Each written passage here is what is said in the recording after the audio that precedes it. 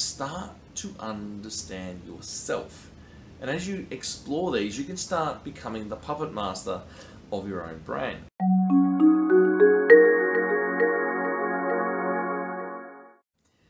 Hey guys, Matt Tait here once again from Fork in the Road, your channel for transformation. As always, these videos are all about helping you to transform, helping you to understand yourself, unpacking some of the many lessons from my coaching practice, from neuro-linguistic programming, from life coaching, from Ericksonian hypnosis, from understanding you, so that you can transform quickly instead of years of, just trying to process. So we can actually help you shift forward. One of the books which I'm currently researching and unpacking for my audience is this one, Transforming Yourself by Steve Andreas. And it says here, becoming who you want to be. I love the cover with the dude chiseling himself out. It's quite cool. And so what I've been doing, I've been going through the elements of identity, but in particular, the model that Steve Andreas put together was the model of your self-concept, and how your self-concept is made up of a bunch of qualities, ways that you behave, that you believe about yourself. Right? So this is really powerful, because if you can believe and get and realize the things that you already have in your grasp, and you can start to build a different self-concept. And when you do that, your automatic actions will change. That's why we are doing these videos, why I'm doing them, is because I want to show you the value that's in that book. So I thought this time, what we've done in the last couple of videos is we unpacked what is a self-concept, we unpacked the elements of a self-concept, and we drilled down into unpacking, how we store this in our mind, how we represent it inside our nervous system. And then once you get the building blocks of that, you can start to represent it differently, or realize other examples where you have actually been fulfilling these concepts differently. The whole point is to change yourself, and change yourself quickly, automatically, and permanently. Sounds good, doesn't it? So let's jump in. And what I'm doing today is I'm looking at one of the areas in the book where we were talking about those elements of the self-concept. And so if you bring a quality up in your mind, and you bring that quality up, and for me, I wrote down one, and that is, I love understanding others, right? When you get the ego out of the way, I really love understanding, I wonder where or how that anger got in that person, or how that guilt got in that person, or, how did that self-confidence, like just this strut, walking down the street, looking confident, where did that come from? You can see their self-concept coming out. Right now I'm in a hotel room on the Gold Coast in Queensland, Australia, and we're up here for 3 days or 3 nights, and this is our last night. And so I'm doing a quick video because I've been walking around the Gold Coast, Calville Avenue down the bottom there. I'll put some photos in this video. And as I'm walking around, I'm seeing these people just strutting their stuff around. I mean, they're good looking people, don't get me wrong. They've got reasons perhaps to be strutting their stuff, but there is an internal vibration coming out of them. These people think they're awesome. Well, that's a self-concept. And I love, and then of course, conversely, you see some people who have a low self-concept. So you've got the extremes being shown in the same street of Calville Avenue. There are some, you can see that some people who are begging and they're poor and they've got no money, you can tell. And there are other people who are just strutting like they own the joint. Maybe they do own the joint. But regardless, it's the energy inside of them I'm interested in, right? So within myself, I've definitely got a quality. So you can look at yourself for what qualities are inside you, but I've definitely got a quality where I want to understand people. And as I'm walking around, I'm looking at them going, how did that person get to that place? And how did this person get to this place? The person with the high vibration, where they're just looking amazing, and the person with the low vibration, where they're all hunched over. And so, what is that? What does that look like? And how can I help myself to raise my vibration? It's a good question, isn't it? And you can ask the question of yourself. How could you raise your vibration? I'm walking around the Gold Coast, I'm walking around Surfers Paradise, I'm walking around all these beautiful people, and some not so beautiful, but I just love watching the strut, you know, like when they just think they're awesome. Where's that come from? It's how they're presented in their mind, and then it comes out because then they're out exercising, and then their muscle tone looks good, and so forth and so on. Equally, there's a lot of people down on those streets who, let's say, age has caught up with them, and they've tried to maintain that youthful glow, shall we call it, and so they've had to put Botox in here, and they've Botox there, and you can tell a bit of work's gone on to try and maintain this self-concept. And so when the looks are not looking like the 21-year-olds and they're now 41 or 51 or whatever they are, you've got to find another self-concept, or you have to alter your face or your features with those kind of you know, ways of changing things.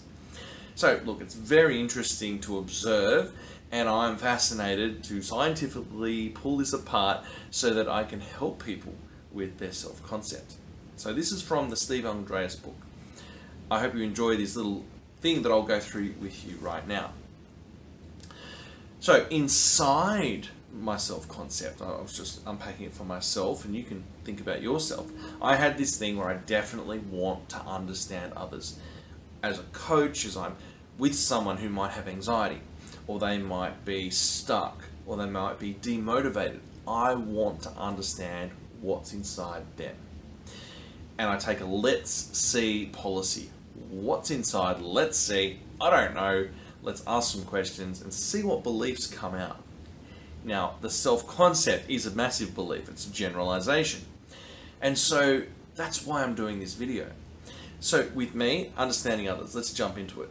Okay, so modalities. Now, if you understand the modalities, it's the things you see, hear, feel, and think, right? So those are the four. Now for me, when I close my eyes and think about understanding others, I instantly go to Zoom sessions. I do Zoom sessions with clients, and I can see them on the screen. I'm asking them questions, and I'm watching them unpack their problem to me so I can help them release it, dissolve it, evolve it, and come up with a plan to move forward. I'll be looking also at my notes. Visually, if I close my eyes, I can see my notes. I'm scribbling notes down madly, capturing the words they're saying. I've just got my notes here right now. There's also an inner knowing that there is a surface problem. So there will be a problem that they're stuck, that's coming through. And I'll also feel certain, there'll be a feeling inside that I can help. Right? So these are modalities. These are the things inside me that help me know I want to understand others. There's an energy, there's a moving towards. One of the elements in there, in the process elements I brought up before, was, are they associated or are they disassociated? These pictures or images or feelings, as I look at them in my database, as I mentioned before, it's part of a database, all of this information inside you, your whole system. And so in my database of I understand others, well, how do I know? Like, why am I so certain I really am keen to understand others? Well, I've got lots of evidence. I have lots of Zoom sessions I've done. I have lots of one-on-ones. I have group sessions I've run. I have questions I'm asking. There's this energy of I'm hunting for the answer or the clue that will help that client to give them value, you know, for the session that they've come to me for. And so I looked at the submodalities, and so for me it was the associated or disassociated, right? So I look at the picture and say, yes, I am definitely, I'm in the experience, I'm in my body, and it's like I've dropped into the scene. There's a picture I've got, but I've dropped into the scene, and it's like I'm sitting at my computer, looking through my own eyes, and looking through my own eyes at my notes. And that one example is I'm definitely what they call associated, which means I'm not seeing myself in the scene, I am in the scene, right? That's the picture I'm getting. And I'm seeing things, I'm hearing things, I'm feeling things as I'm going through that absolute knowing that I am wanting to understand others. Does that make sense? So this is the image I've got, and it's right in front of me, and I can see it there. Then I went into the submodalities, and I looked, okay, well, this image, visually, when I close my eyes, it's very bright. It was framed, though I did question that. But is it panoramic or framed? But I'll stick with framed for the moment. It was very near, and it was so near that I could jump into it very quickly. So it was right sort of here in my visual space when I close my eyes and sense it. And it was a movie, right? So it's moving, and I'm seeing the person's talking to me. I'm seeing my notes. I'm writing. Auditory, so the sound, it was a normal volume, right? So that's another element you can look at in your memory that you've got. The feeling was, I'm hunting for information. I'm watching very intently. And so that's a feeling that was in my heart. And then I have a thought, thinking brain comes in and says, what's in there? Let's see, is what I'm always thinking. Let's see what happens when I do a coaching session. Let's see what they say. Let's see what words tumble out of their mouth.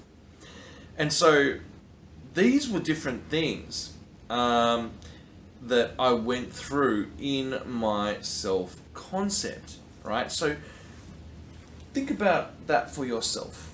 Think about how one of the qualities of your life where you can unpack that for yourself, and you can look at, okay, well, what is it? Like, how do you know you are kind? How do you know you are stable? How do you know you are confident in a context? Or something that's generalized across your entire world. How do you know you're very well organized? Well, because I can see a picture of all of my files very well organized. You know, I can, hear, there might be something in your world you can hear, maybe. I'm not sure. I mean, whatever it is, that maybe I can feel this sense of certainty. I know exactly what to do tomorrow, what the number one priority is, and the number two priority is tomorrow. Right? That's someone who might be organized. And what do you think to yourself? Got that done, got to get this done, check out the to-do list, or whatever it might be. But there'll be an intention that comes in behind that. So have an unpack of your value or your quality, which is part of your self-concept.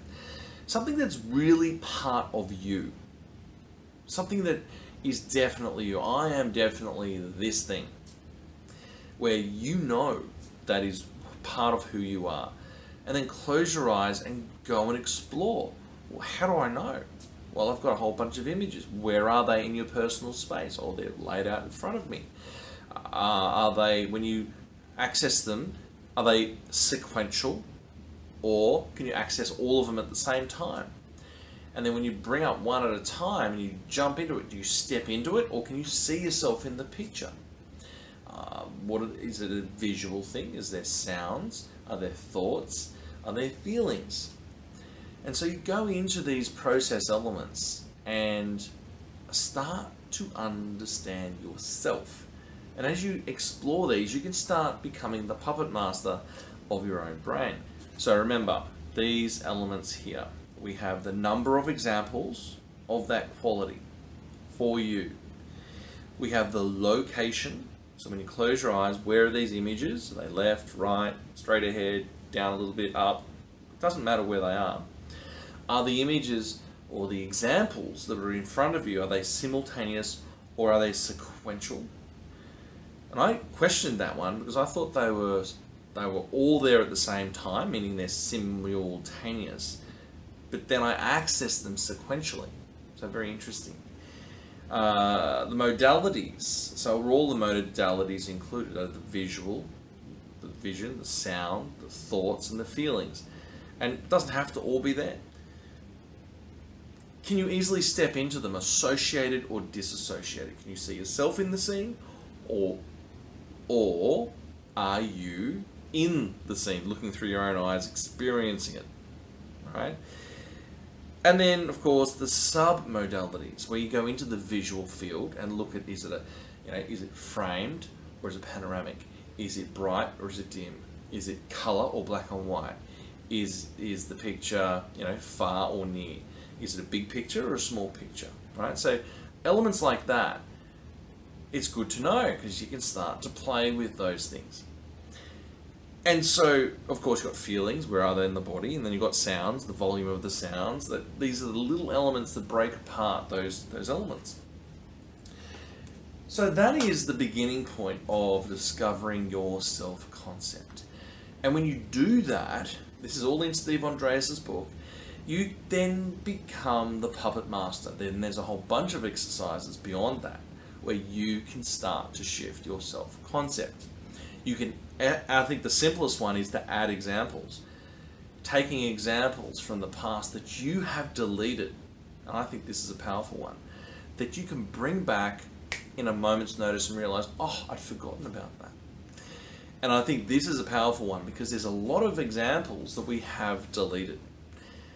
So that is my little example. I've got my quality, the one I brought up, which was the understanding others. It's absolutely there. I'm absolutely certain there are hundreds of examples because I see many clients who I'm wanting to understand to give them value by helping them to shift, right?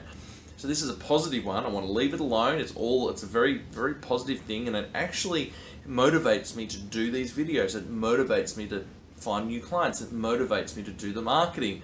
It motivates me to do the marketing where maybe I didn't want to do the marketing, but I now am motivated because I'm thinking about helping and understanding others, which is exciting to me because I love it. So that is a way of understanding yourself by adding examples. Adding examples will help you move forward. Adding examples will strengthen it by making the pictures maybe bigger, by maybe making the pictures brighter, by looking at the examples you've deleted in the past, that you've disregarded, that are still there, and there's lots of them. So it's a quality you want to strengthen, and it's a quality that you feel good when you do it, and you feel bad because you've got a very clear database inside you that tells you when you're not doing it. And then you'll feel bad because it meets your values and you're not doing it. The question would then be why? But then we can jump into all of that.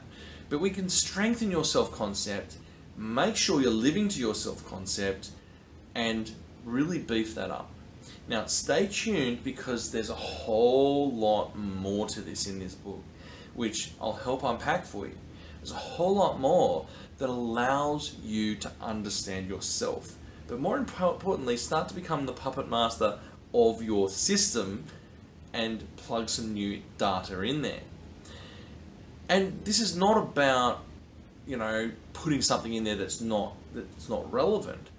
We're going to be looking at the skills side of things. I mean, we don't want you having in your database, hey, I can fly a plane. And that's one of the examples in the book where someone had a high confidence database and could fly a plane visually, but as soon as the clouds came in, he was in all sorts of trouble because he hadn't learnt the art of flying a plane in the clouds, right? So we need to have all the skills to do a particular thing. And so there's that real nice balance we can get where we've got competence and confidence, right? So I don't want to be flying a plane even if I feel confident I can, because I've never done it before. I've seen it in the movies, not quite going to be jumping into a 747 and flying it around with a bunch of passengers. So there's still a skill element, but there's a lot of things in our self-concept that we delete. We're beating ourselves up or not really acknowledging some of the wonderful things we've done in our lives. And it's a simple way of remembering all of those examples. There's a whole lot more in the book where we can really start to access that. And I'm really looking forward to sharing the self-concept model even further in these videos. I hope this has helped you to start to explore your database, to start to understand one quality inside of yourself. Go back and watch the video again and start to go through the process elements of your self-concept, or buy the book and start doing it yourself. Really fabulous self-concept model. This is Matthew Tait from Fork in the Road. As always, if you love these videos, click on the subscribe button in the bottom right hand corner of this screen, which is the little symbol with my Fork in the Road symbol, and that is free and will allow you to access my videos on a regular basis. Matt Tait from Fork in the Road, signing out.